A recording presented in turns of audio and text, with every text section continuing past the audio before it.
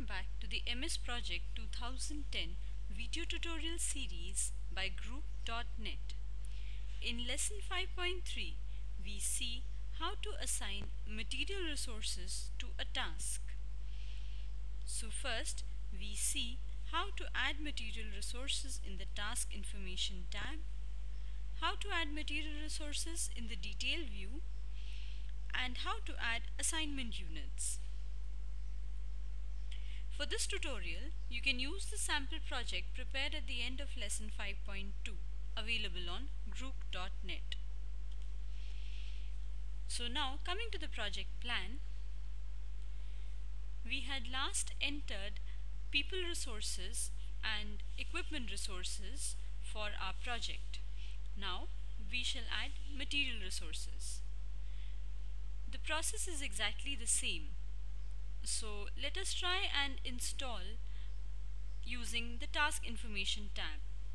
Let us say, for example, for the task place concrete for foundations and basement walls, you can double click it, go to the Resources tab, and here click under the resource name and choose concrete.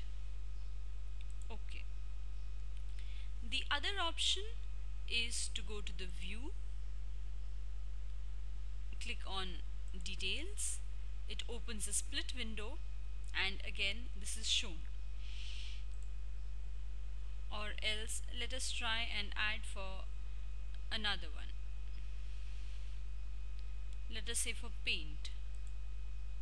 For this task, we can simply click here and add paint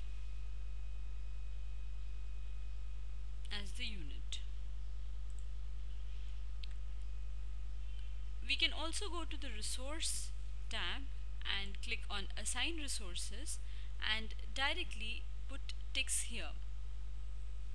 For example, let us take the other painting activity. We say Assign Resources.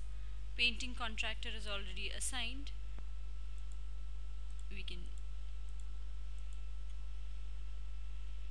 scroll down to get paint and then say Assign. This can also be used to remove previously assigned resources or replace them. Now let us look at the assignment units.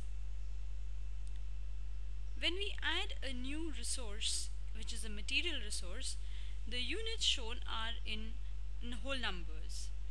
So if you take 1, it means that the entire unit that you have allotted for paint will be used here.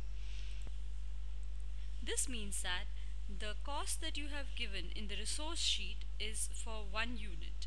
If you want to use double that, you can make it 2, or if you want to use half of it, you can make it 0.5.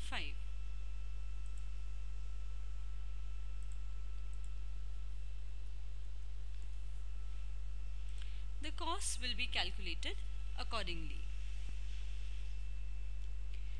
The key thing to remember is that the material assignment will not affect task duration like the assignment of work resources.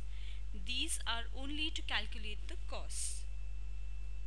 So to summarize, we have seen how to add material resources in the Task Information tab, in the Detail view, and how to add assignment units. A sample of the project plan completed up to this stage is available on Group.net. Thank you for joining us on this tutorial. In the next part of the video tutorial series, we see how to assign cost resources to tasks.